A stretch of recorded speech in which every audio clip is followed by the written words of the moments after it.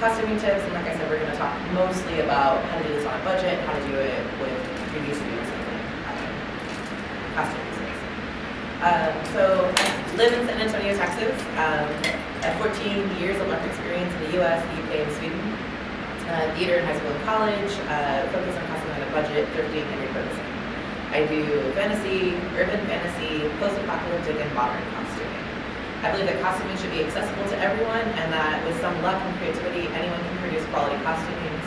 I will be discussing things that revolve around the idea that anyone can create the look that they desire for their learning experience. First, to get good results, you need time and patience, as well as an open mind. Dress for the event and don't sacrifice your well-being for an aesthetic. Living in Texas, we often have temperatures over 100 degrees. So dressing for the event is very important in a place where you don't pass out from heat exhaustion. Repurposing and thrifting are great ways to get good casting, and makeup requires practice and patience or many, many hours on YouTube. So true. Yes. Okay, so time and patience. This particular piece, the horns are a $13 Halloween ones. Put onto a $2 headband, and then clearance flowers from like a craft store, and then with a lot of string and hot glue, was able to make it to where they didn't look like they had, the insertion point was hidden, to where if you were wearing a wig or if you had enough hair like I used to in this picture, you couldn't see the insertion points, and everyone is kind of wowed by the magic of this piece because you can't see where the horns are coming from. So it looks very organic. And it cost me all of $20 to make this piece. And the makeup is, this one I actually did with no costume makeup. I did costume and makeup later, but this one is literally just black eyeliner, brown eyeshadow, and then highlighter for the, like, you can't really see it in this resolution. It was like that one across the forehead with deer spots. And you can get the same ones for Halloween base palette. And if you wait till November 1st, you can buy all of the theater and costume makeup for ridiculously cheap when those little pop-up Halloween stores are trying to clear out their stock. So I definitely, like, November 1st is my favorite day of the year because I go and I just, if I see something that I think is going to inspire me for a costume, I go and I just go to the costume shop and I go buy all of the stuff that they're selling for like $1 or $2. Not that I need more crafting supplies at home, but, you know, I'll find a way to use it. So dress for the event, no amount of realism, what you see is what you get, or genre is worth your well-being. The player is always more important than the game. This includes authenticity, unless your event specifically requires it. There's no reason you can't prop or dummy something up to look just like you want it. Chainmail is heavy, and I have spray painted plastic chainmail for hands and not. So this is plastic and weighs ounces. Like, and it is a neck piece, and it goes down to the chest. It's supposed to go under your shirt. Like that. And this is literally snaps together. It's little plastic chainmail pieces. And if you, like here, I sprayed it, and then I took it and rubbed it across the concrete to basically muss up the paint and give it a little bit of a worn look. So the lantern is because it was for a specific character in across the country. But the faction that this player has, the lantern is their symbol, so that's why there's a lantern on. And actually that lantern lights up, and the wiring goes behind it, and you can just put the wiring like just inside your shirt. If you have like a shirt pocket, like it can fit in the body very easily. So. Can I ask a question? Yeah. Where'd you get the things? TheRingLord.com. They supply a lot of stuff for the Lord of the Rings movies. Yes. They have everything from like budded mail and anodized scale mail and all kinds of stuff. I love their stuff. Since I do some SCA style things where realism is important, I've also made actual chainmail and actual scale mail that is significantly more heavy than this plastic stuff. So if you're doing fantasy where you need chainmail, but authenticity isn't required, so there's some events where authenticity is required, but if it's not, it's some plastic ones. They also have plastic scale mail. This is easy because it snaps together. The plastic scale mail is a little more difficult to work with, but if you just watch a few videos, you can master it in about 10 minutes. How is that stuff for like bigger pieces? Like you get a shirt, like I had an aluminum shirt, and the bottom sections and under the arms. So I actually made a shirt, actually full tunic, out of the larger plastic rings. So the plastic rings come in different sizes. And what we did was, because of those things, we we did laces on the side of the torso, Okay. but left the front and the back, like the full chain. That way it wasn't rubbing and being uncomfortable. So basically we just modified the piece since realism wasn't something that was needed. So we just left the side out and just laced it, like cross-laced it, to hold it together on the sides. So, Thank you. yeah, and just we kind of double reinforced the rings on that part so it could support the lacing, but yeah, like you can use it for any size pieces. So plastic chainmail, for me as a fantasy costumer, is a staple because it's so light. Yeah. So incredible. Thank you very much. You're welcome. Repurposing and thinking. So, here I have like these were made from couch cushions and pants. With the hips and the leggings that go out. What? Yeah, I know. No, they're not. So this is fur. Okay, this is actually, it looks really warm, but this is actually mesh. And so it looks really warm, and on the outside of your arms it's really light, but where on the inside of your legs, up through your hips, this is mesh. That fabric is a mesh. And I just painted it to look spotted. And then took hot glue with this fur and taped it over shaped couch cushions. I literally just did the couch cushion and figured out how far I wanted the leggings to go out. And then cut the couch cushions and then cut another one for the other side. And then hot glued that fur down and then sewed the inside of the fur to the netting. Okay. So this is an apocalyptic character from Dystopia Rising. Which the character type is called a natural one, and so they're kind of tribal-ish. So I recycled pieces from the tribal costume to the darker satyr costume. So I used to do it with the corset, and then I am male now, and corsets are not fun. So I modified this to be part of this same costume with a completely different look. So these are both the satyr costume. This is the dappling with the eyeliner and stuff, and then this is more costume makeup, kind of like dark satyr, like wooded kind of thing. And then this piece here, and then also it's not really high resolution, but there's a belt that also came from the same costume. So a completely different genre is recycled the pieces, and it was able to create the kind of look that I wanted. Thrift stores are like my favorite place on the planet, and people, some people are like wary about going to a thrift store to get costuming, and I can understand. My solution is just wash it, just wash it. But the number of times that I've had pieces that I bought the base for it from like a thrift store, I can't even tell you. Everything from I did like a zombie bride dress where I took like a homecoming dress that had been given to a thrift store and tore it up and helped to do like a zombie homecoming queen type thing for somebody. But you can create any costume for about $50 or less, which in the costuming world, that's very cheap. It takes patience and a lot of looking, so you're not gonna find what you want every time. And you're not gonna find what you want in every store. You just gotta plan and be patient and, kind of look for what you're wanting ahead of time. And eventually you'll find something that works for you. Okay, so these are some other pieces and looks that I have created. This is entirely just makeup. In Texas, I don't want to wear hair. That is not a thing I want to do. So this is a facial hair technique that I literally just used a bruise wheel and a stepping sponge to create facial hair. And then, of course, blending and setting spray and stuff to make it look more realistic. But when we get to 110 degrees, I do not want to wear actual hair on my face. And then additionally, this piece here, talking about recycling old things. So I had a pair of old Doc Marten boots that were completely torn up and unusable. So I cut off the top of them and made bracers to go onto this jacket. Yeah, and so this blue was actually a really ugly cream upholstery fabric that I found that the whole piece was being sold for $3. So then I painted it that turquoise and then did the detailing work So I had found some like white satin and did that as the lining, but then took it out to also be the lapels. And then this is just like random little brads and brass pieces and then blood stains, and it's also for post-apocalyptic stuff, which is this character.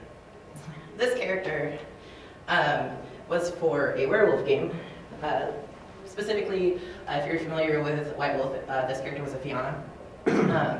And this was done with basically, I bought this shirt for $2 at the thrift store, I made this necklace, and then the makeup is liquid latex. So, and it's a like impactful, like visual costuming of all $5. Here's a little more of my makeup work. So this character, all of these are actually me pretty recently. Stuff like this, scar work, you can learn that in 5 minutes. This is liquid colloidin, which, so I put pink lipstick, covered it with liquid colloidin, and it is a believable aged scar. And then that is just water activated bentonite makeup for the tribal paint. And then this here is my new current favorite product. This one is the Maroon Paradise AQ highly pigmented stuff. And the thing is if you use it lightly, it looks like a skin stain. And you can wear it and it doesn't rub off as long as you don't get it like really wet. Like you can still sweat in it and it won't smudge, but if you actually like put water on it, it will. But it looks more like a skin stain. And on the next slide, I'll show you what that character is for, because I needed a character that could have sort of rainbow tinted skin that I could wear easily. What's the name of that makeup? Paradise AQ. Paradise AQ, thank you. All right. So this is the rainbow skin character. She's it's kind of hard to explain, but basically I needed her to have rainbow skin. And the technique here with the flowers coming, or the feathers coming out of the skin is done with Prosaid, scar wax, and a makeup foundation to cover the edge of that, and then again the Paradise AQ for the skin tone. But that technique and being able to put it on a part of my body that moved, spirit gum isn't going to hold at an event where you need to move a lot. So I highly, highly recommend Prosaid. Get the remover, because otherwise the residue will never come off your skin. It's a hard time. yeah, exactly. But this is a really fun technique. I prefer coconut oil as the thing that I use to work with my scar wax with, because I'm not allergic to it. Other oils treat my skin differently, but coconut oil I can use pretty easily. Again, this was done with a bentonite palette. This was done with a bruise wheel, and then this one was done with the Paradise AQ thing. Let's see. All right, so things that I've made props out of: leather remnants, duct tape, an old corset and a trapper keeper, bags from old costumes and Stitch Witch, PVC pipe, ribbons, and old fabric.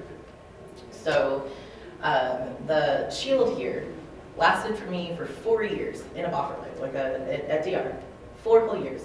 Was made out of pink foam, duct tape, and a like leveling, what are those called? Like, we go to the trowel. Yeah, the trowel. It was the handle with a old backpack thing as the strap to hold it. So a trowel, backpack strap, duct tape, and pink foam, and that was it. It wasn't bolted, nothing, like, and still lasted me for 4 years. So like that shield cost me all of $20 and lasted me 4 years. The way that we did the decal was we had a sliding glass screen door and made the decal on the sliding glass screen door, pulled the decal off, and then put it on the thing, because we had to take an X-Acto knife to get some of the details with the duct tape. But used a screen door, put it on the screen door, cut out the design we wanted, peeled it off, and put it onto the shield. You painted the screen door. No, it's duct tape. A glass door. It's all tape. It's all duct tape. That's literally all duct tape. All the decal, everything is duct tape. Oh, that's kind of brilliant. Yeah, because the duct tape will stick to itself, and Right. like it, once if you take a hair dryer or just rub it and you heat up the adhesive. So we just took a hair dryer and like that, the decals never came off. So And it's in the core is foam. The core is pink foam. The core is pink, okay. Yeah, the core is pink foam. So it's light and awesome. Yeah, Awesome. it's incredibly light. So I have a metal plate and 6 screws in my left arm. I can't carry a lot of weight. So like even when I do impact play at like amp guard or dagger gear, I can't do the shield play because my arm can't physically support that weight. So I design around things like that. So I have another character, which is the male character with a face paint that does printing, like with calligraphy and that kind of stuff. So I took paper and I genred it with tea. And then I had an old trapper keeper and an old corset.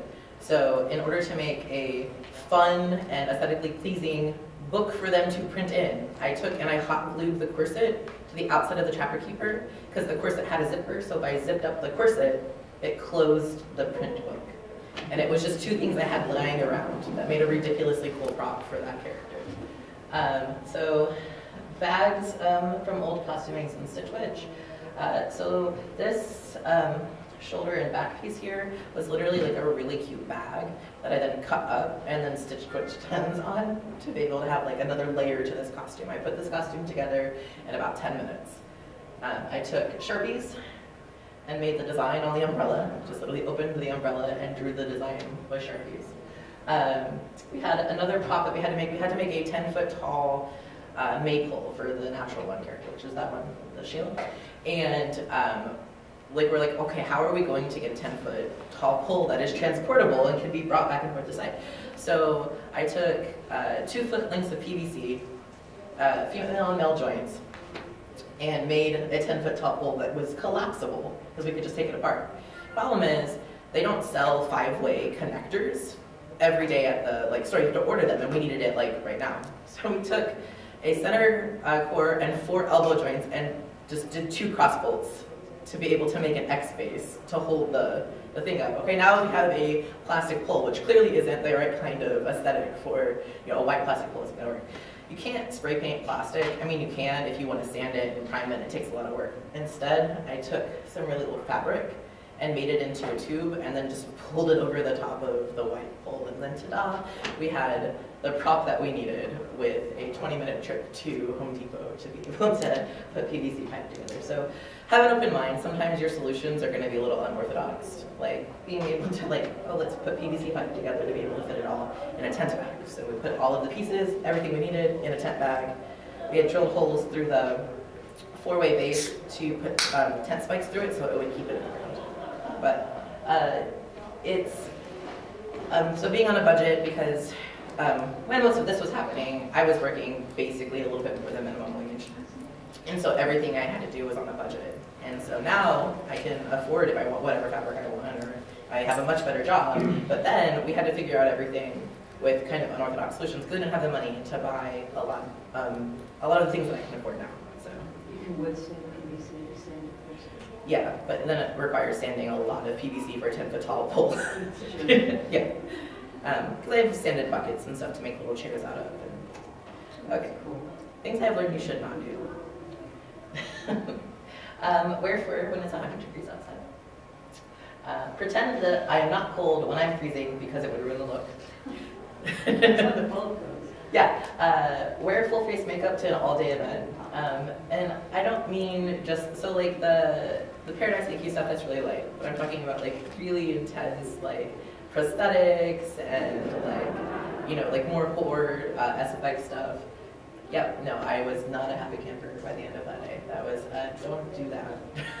I mean, if you're going to a panel where you want to wear it for that, that's fine, but I cannot wear the prosthetics and stuff all day because you do sweat underneath the latex or whatever you're making it out of. Secure anything by simply tying it in a knot. They can and will fall off. So even if you're doing like the tribal belt thing where you have like just trinkets and furs and stuff, like please actually either grommet it or sew it on. So I make sure you always spot test your makeup for allergies because anything with a fragrance in it in the United States is not regulated, and like the fragrance is not regulated, and you don't know what chemicals are in it. And sometimes people will put fragrances in makeup, or they'll put chemicals in makeup that you've never encountered before. Even if you think, oh, I don't have sensitive skin, I'm not allergic to anything, there's probably something you're allergic to. So, overcomplicate costuming to the exclusion of participation on a LARP. So my costuming is too cumbersome or too delicate for me to be able to run around. So don't overcomplicate it to the point where you can't participate. Assume I can figure it out and not read directions or ask questions. I'm looking at this list and I'm like, oh god, I still do all of these things right now. Yeah. Right? Yeah. I've broken all these rules. Yeah. Oh my goodness, I'm one of them. Yeah. I still do. Think wings are ever a good idea to LARP. Wait till you see one of the costumes I'm going to show you. It looks so cool. It's so cumbersome. And sometimes you get stuck in doorways. Yep. Like, Yeah, you gotta learn to walk sideways. you have to learn to walk like, sideways, yeah. Sit down in chairs correctly. Yeah, like you have to sit down in chairs this way. Like you can't have anything with the back. You have to turn sideways. And if you do, you have to be like, you have to Depends on how you build the wings. you have to like Yeah. sit like that. Yeah, so these are the things that I've learned. My costuming has gotten better and better over the years. I did a lot of work with theater. I did a lot of work with improv, and I love creating costumes for people and helping them and consulting them. Especially like if you just tell me what's your budget, I can usually help you figure out a solution. And also ask your friends. Ask your friends. Not just me, but like look around in your community and you see people who have like these really cool props or really cool costuming. It is likely that they have a really interesting story about how it happened, like duct tape and pink foam and PVC pipes. So back when I go back. When do I go back? Okay, credits. This is important to me because my friends are amazing. Heather Halstead did all of the Dystopia Rising pictures, which was like 3/4 of the picture there were all done by Heather Halstead. She has a website. She does professional photography at LARPs. She does, if you have a really cool LARP character and you need a photo shoot of that character, she does personal photo shoots for people. So Heather Halstead's amazing. Seth Fogarty is my partner in everything, and he did all the Seder photos for me. Mallory McKinney helped me with the Seder horns, and she does leather work for people, and she's incredible. Ryan Wilson was the person who helped me with the decals on the tribal shield, and Brandon Lee was the person who helped me to sew the upholstery fabric because I did not have a machine that could sew through upholstery fabric. So those people, I would not be able to do all of this without them. And then this is my contact information. Either of those you can get a hold of me. And of course this presentation will be up on the Living Games website after, if you want to see some of those photos in a little bit better resolution. It'll be up on the website after the convention.